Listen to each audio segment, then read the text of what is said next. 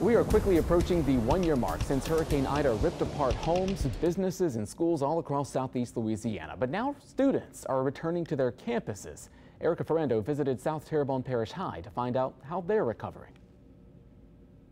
School is back this week for South Terrebonne High School students, but their school building is still damaged from Hurricane Ida. So they will now have class in these new modular buildings. Math in this hall, science in the next hall. South Terrebonne High students will stroll this boardwalk from class to class on the first day of school Tuesday. We have 2 labs, and each science teacher has their own classroom as well. Madge Gautreaux is the school's new principal. Enrollment's normally about 1,000, but after the storm, we did have some students displaced. 830 students or so will return to campus for the first time. It's a big relief for everybody. After being displaced, Ezrat Lecomte recalls his daughter learning from another school 30 minutes away last school year after Ida. She went to school at 12:30 at H.L. Bourgeois, so they did a platoon schedule. Our students and co-workers went through a huge trauma, and some of them are still dealing with those traumas.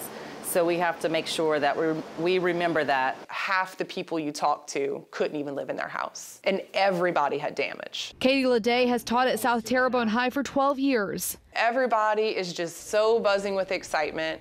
I love the new classrooms. The modular buildings are beautiful. She says recovery is still ongoing for her community, but being back on campus is a huge sign of progress. You get to bring the gators back to the swamp, and that's a big deal. These temporary modular buildings are leased and will be removed when the students can return to the main building. We had to borrow some tables from neighboring schools. But until then, it's a place students will learn back home on campus. This is very nice. It smells like Home Depot in here. You know, it's all brand new. You would definitely never know this was a modular building when you're sitting in here. We're excited for Friday night football games back here in the swamp. And the students will have class in these modular buildings until their school is fixed, which could be about 3 years.